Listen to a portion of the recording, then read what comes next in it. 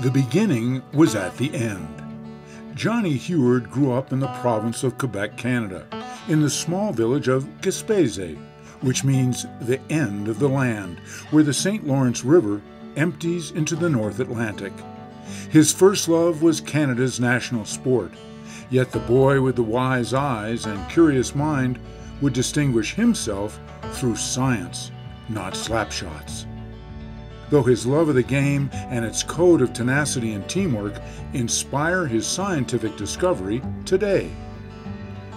But the underpinning of all science is loyalty to truth, and that came from his adoring parents who instilled the essential elements of character and integrity.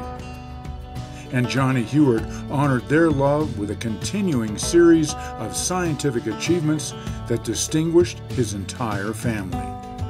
He was the first Huard to ever go to college, and he's been a first mover ever since.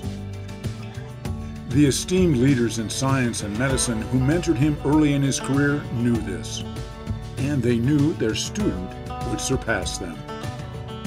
That was validated in 2004 when Dr. Huard received the esteemed Kappa Delta Young Investigator Award for his discovery of muscle-derived stem cells. Pioneering achievements followed in gene therapy, tissue engineering, and regenerative medicine.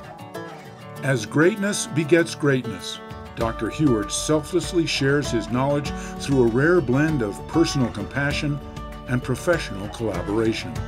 No wonder he is respected as a thought leader and thoughtful leader, attributes honored when he recently received his second Kappa Delta Award, an unprecedented achievement, this time for outstanding orthopedic research.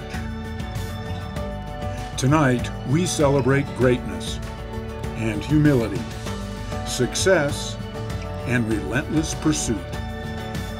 Tonight, we pay tribute to the boy from the little village who became the man changing the world.